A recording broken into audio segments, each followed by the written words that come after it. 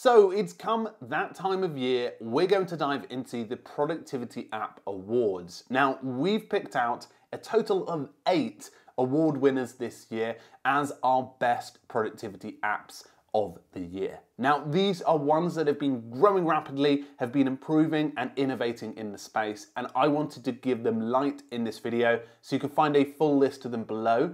But if you want to watch these categories, you can naturally dive into this video. So folks, my name is Francesco D'Alessio. Welcome to Keep Productive. I'm super excited to have you here. If you are new here, do subscribe. And if you are already subscribers, we've got some new newsletters that I think you'll enjoy. So let's start off with the best note-taking category. Now, to be honest, in 2022, note-taking space is being pretty crazy. We're getting a lot of artificial intelligence and I guess the growth of the note-taking application market going into the PKM space and much further beyond. But this year, I want to give the award to Obsidian. I think that Obsidian has done a great job, in particular by innovating in the space, but also continuing to develop the application despite it being a free resource out there for people to get started. Now, I think Obsidian definitely deserves this one. And if you're interested in learning it, you can find a link to our course below if you fancy, but definitely this year goes to Obsidian. Number 2 is the best calendar application. Now, a lot of calendar applications have been released this year and are set to be released in early 2023. But many of them not necessarily available and haven't necessarily brought any fresh innovation to the space or fresh design or fresh looks. And I feel like one has. And is actually a sort of bittersweet story because they've been acquired by Notion, and you've guessed it, the one I'm giving as the best calendar of the year award is Cron. In terms of design, this application is stunning and it works really functionally well, and I think definitely deserves this experience despite the likes of Fantastical doing such a great job in improving and innovating in their application. I think for me, Cron gets this award this year.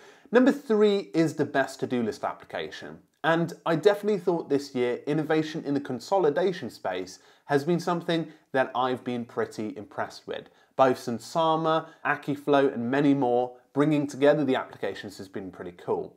But I'm going to go with a more traditional to-do list application this year, and I'm going to pick Todoist.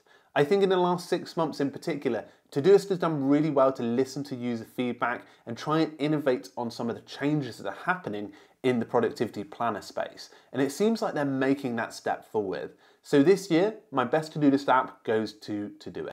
Next up is our best assistant application. This can be anything between being a timer or an assistant plugin or a tool that has impressed the market. And this year it's going to Raycast. Raycast is an application that you can use and install on Mac and helps you to type and improve the speed of commands across lots of different applications. And I think this year Raycast takes the winning award. And it's done such a great job with the plugins and integrations that are set to be released as time goes on. But I've been pretty impressed with this application for sure. Number 5 is the best email apps. And we're going to look at obviously the whole market. There's been a lot of happening with the email market this year, but I think the launch of Spark, whilst a few technical errors on that launch, Spark's 3rd version, I believe it is, was the most impressive this year. I think as an all-round email application, it was good, and now it's really taken that extended step forward and beyond. And I'm really impressed with how Spark 3 has actually impressed a lot of people, but also innovated in the email space. Now, number 7, this is a Top Riser Award. Now, a Top Riser Award is for somebody that has gone beyond and innovated in their experience. Whilst there isn't actually one of these that we've talked about so far that has necessarily, I guess the categories haven't been allocated in the same way, but this application I'm thinking of doesn't belong to any of those categories in its craft.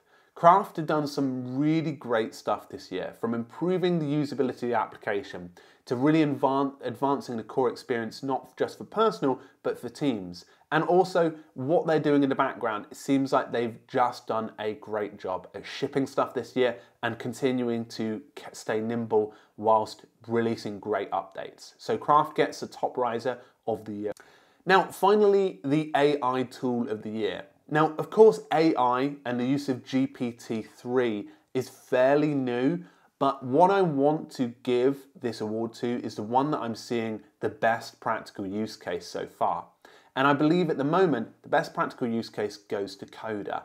The OpenAI abilities and connecting it with buttons and tools is probably where future apps like Notion will go, but I definitely think Coda wins it this year with the late release of this update. Anyway, folks, those were the award winners for 2022. Feel free to share in the comments below or on Twitter what your award winners were and why they were that. It'd be great if you could use the hashtag #KeepProductiveAwards and share some of your award winners. It'd be great to see why you love the apps that you used or the ones that you have respected in the last year.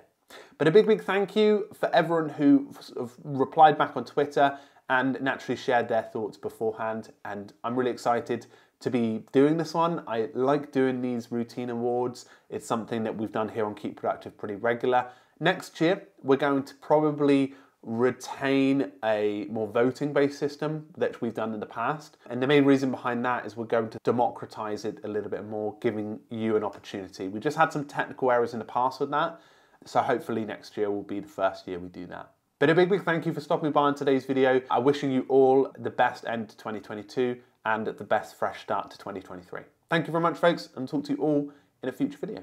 Cheerio. Thank you very much for watching today's video. If you're interested in checking out some more, you'll find them here, and also you can subscribe to as well. It'd be great to have you here to optimize your tool. And if you're interested in our new email newsletters or our Bento application, or even Toolfinder, which is a new tool that we've created to help you find the perfect productivity tool, you can find it linked in the description.